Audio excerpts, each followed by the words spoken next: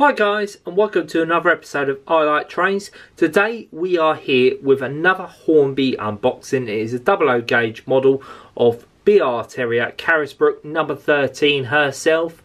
I have to admit, this one really holds a special place in my heart in terms of one side of my family actually originates from the Isle of Wight, and of course we all know where Carisbrooke comes from, named after the castle. So this one really is quite a special unboxing for me. So obviously we'll unbox her, we'll go in for a closer look in terms of obviously the finer details of the model. Obviously we'll get her down on the track and see how she runs. But of course, please remember to like, subscribe and comment down below if you do know one of the Hornbys Terriers and what you actually think of them in terms of running performers. But other than that, let's get into the video.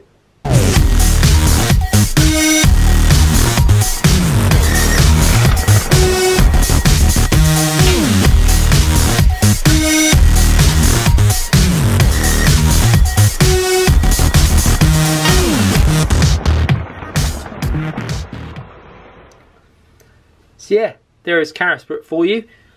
So like I say, BR Terrier Carisbrooke number 13, 00 gauge Border Railways.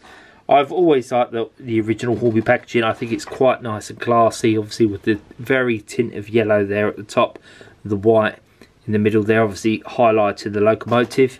And she does it stunning on the box there, doesn't she? So what I think I'll do is obviously I'll show you the side of it. So obviously we have R3 848 BR Terrier Carisbrooke number 13. So that is what she is in terms of numbers of the line. So we'll obviously get the sleeve out here, off here. We'll have a look. Take the sleeve off. Oh, I am really excited for this one. I'm really excited for this one. So I'm not going to lie, I've had this one for quite a little while now. She has sat there dusty on a shelf, and I've really been waiting in terms of obviously waiting until I can actually do the video to unbox her. So we are finally here. So there she is in the packaging. I've always liked the Hornby packaging, I've said that before.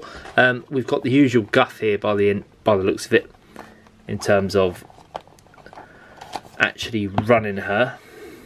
Camera's slightly moved there for some reason, sorry about that. So move that out of the way. There is the A1 Class Terrier 060 steam locomotive, DCC ready. She's DCC ready, so that's actually quite nice. To be fair, nothing really more I need to show you in terms of that. We all know what that means by now in terms of the Hornby locomotives. But yeah, really excited about her. So obviously let's just get her out. Obviously we're going for a closer look. We'll take the outer sleeve off again. Shut that down. We do have a tiny little pack here in terms of obviously little extra couplings and everything you get with her. So you can obviously attach that on if you want to. We'll put that to one side. But let's just get her out and obviously take a look. Wow. Wow. The weight on her as well. I have to say, the weight is very, very heavy.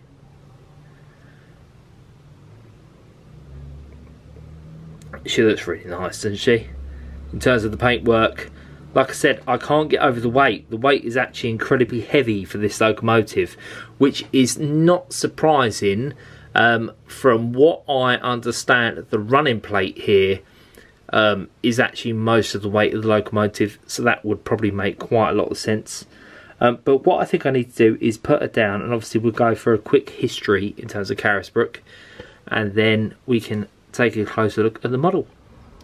So there is Carisbrooke up close and personal for you all. So she was built in 1880 and originally called Wernish. She was numbered 77 and she was the 44th terrier ever to be created, and she spent her working life on the Guildford and Horsham line.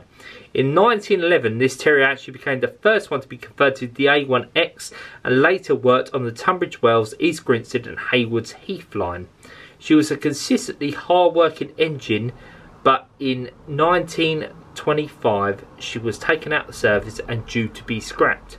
It was only when in 1926 Southern Railway instead decided to send her to the Isle of Wight, where she replaced W9, and she arrived in May 1927.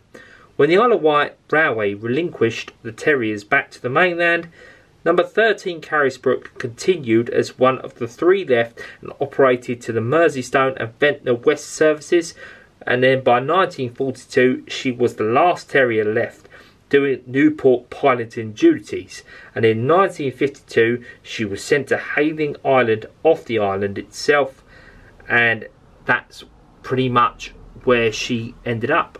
And then it was decided then in 1960 that she would be scrapped, and unfortunately she doesn't exist anymore. But she in her lifetime racked up over 1,230,000 miles. I mean, that's pretty incredible for a locomotive. It's a shame we'll never see her in real life, but I'm glad Hornby have decided to recreate her, because I really do feel that she needs to live on. She really does need to live on. But unfortunately, there's literally only 2 Terriers, as far as I'm aware, on the island still running now. So it's Ventnor and Newport, and they are the only 2 Terriers left on the island. And bear in mind, I think as far as I'm aware, there were about 9 originally, and now there's only 2. It's quite sad, but unfortunately these things happen, and I'm glad at least Ventnor and Newport were around to be saved. But other than that, we can at least enjoy her in model form. So I think what we need to do now is obviously go in for a closer look and have a look at the detail of this model. So in terms of the model, I think the first thing that actually really strikes me with this is that the wheels are really nicely painted and really nicely designed. I think it's really nice there. And obviously the copper chimney, I think the copper chimney, and as far as I'm aware, that does feel copper, it doesn't feel plastic, so that's always a really nice touch. I think the side tank as well is finely painted, and the font is done really nicely for the British Railways logo, and obviously the nameplate Carisbrooke there. I think the pipe work in terms of the safety valve and everything is separately fitted, so I think that's actually all a really nice feature in terms of the front of the cab. And then actually in the cab as well, there is actually finely detailed, and there seems to be separately fitted pieces inside there as well. So I'll show you up close and personal now. So yeah, like I said, you can see obviously the separately fitted pieces inside the cab there. Seems to be really finely detailed, to be fair, as well, and I think it's really done to a nice finish. Obviously you've got the almost like the gold sort of finish there, but yeah, I think it looks really quite nice inside the cab. And then yeah, of course, obviously the back of the locomotive. So you've actually got the coal bunkers here, which I have to say the coal's actually been done to quite a nice standard. It's got quite a nice sheen finish over it, which actually makes it look quite realistic. Obviously the buffers I think have been done to quite a nice standard back here. Unfortunately they're not spring buffers, but I'm not expecting that in terms of this loco. And then of course obviously you've got the actual back of the cab, the windows, and they've got their own shutters there, which actually does make really nice effect in terms of the locomotive. Overall I think it's quite nice. Let's spin it around.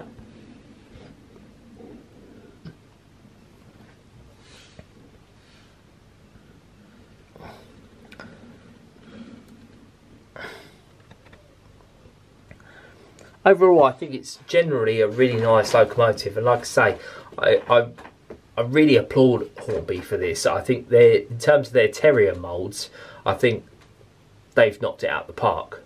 I think, you know, I've seen the Dapol ones and I've seen the Bachmann ones, but I generally think Hornby actually have knocked it out of the park in terms of their Terrier moulds. I think, like I say, just in terms of the finer detail, obviously the handrails, like I said, the safety valve, all the finely fitted pieces here in terms of the cab and everything. And like I say, the running plate weighs quite a lot as well. Yes, fair enough, it's not spring buffers.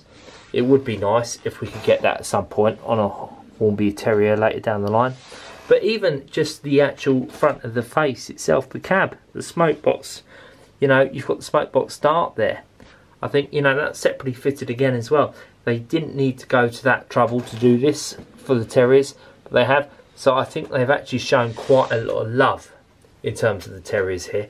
But yeah, I actually generally, maybe I'm being a little bit biased in terms of the Terriers, but, and maybe specifically this one, if it wasn't for the fact that this one didn't hold a close spot to my heart, maybe I wouldn't really, I'd maybe be a little bit more harsh towards it. But I can't help but love her. Like Carisbrooke, I love her. I just think we need to get her down the track, obviously see how she performs. And just very quickly before we go down to the track, I just thought I'd show you this, an actual picture that I have of the real life Carisbrooke in her livery there, the British Railways Carisbrooke number 13. So I would assume realistically, based on the timeline, this will probably be somewhere between maybe the 30s and the 60s. This would have been taken on the Isle of Wight. But yeah, unfortunately it's black and white, so we can't really see compared the livery, but I just think I love Terriers. What a stunning little locomotive she really is. So there is Carisbrooke down on the tracks for you guys. So what I think we need to do is just apply a little bit of power just to see how she'll perform in terms of a crawl. Bear in mind she is coupled up to a goods train.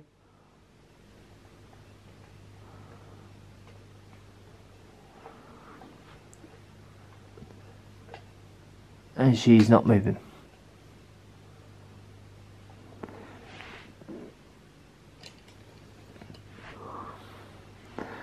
Maybe it's because she's over points. And it's because she is over points.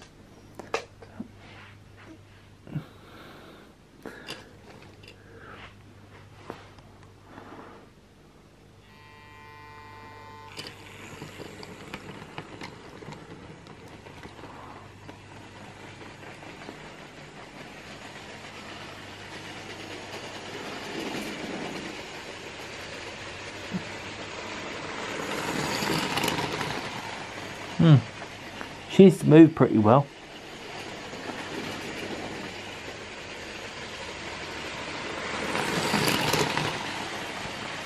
Wow.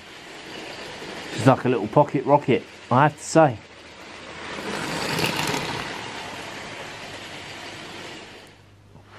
We know she is quite powerful in terms of speed, but how does she perform in the crawl? That's really what we want to know. So, turn it up a little bit.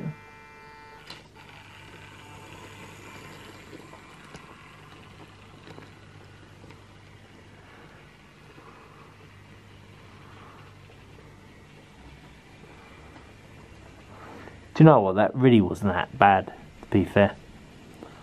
I think in terms of crawl wise, that really wasn't bad. Let's see if she can perform a slow crawl over the points.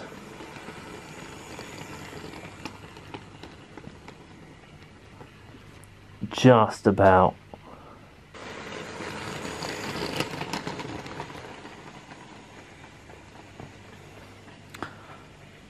So I actually think once she's running properly, I actually think she could perform a pretty decent crawl.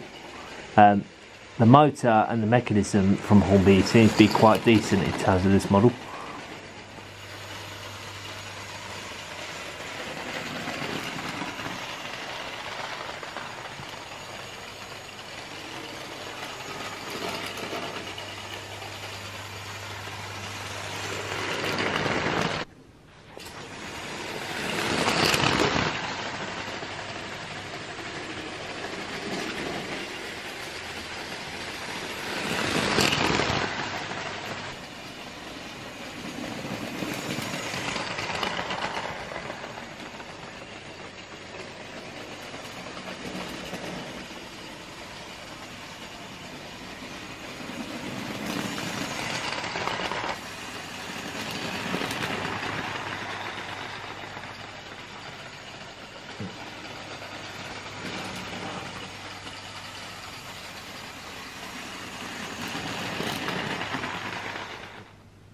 So yeah, there has been our review of Hornby's Terrier British Railways Carisbrooke number 13. I really hope you've enjoyed this review. I really know I have, just purely for the fact I love having a Terrier in the collection. They're one of my favourite terms of models and just actual classes of steam locomotives in general. I generally love them, and I love the southern livery itself, and for the fact it comes from the Isle of Wight is pretty much a bonus for me, like I said, in terms of my family heritage. So I really hope you've enjoyed this. If you have, please consider giving it a like, comment down below if you do own this, what you think of it, and please consider subscribing, because there will be plenty more train reviews to come up in the future. I've got some really, really good ones you guys are going to want to see. But other than that, I really hope you have a good evening. I really hope you enjoyed the video, and we'll see you soon.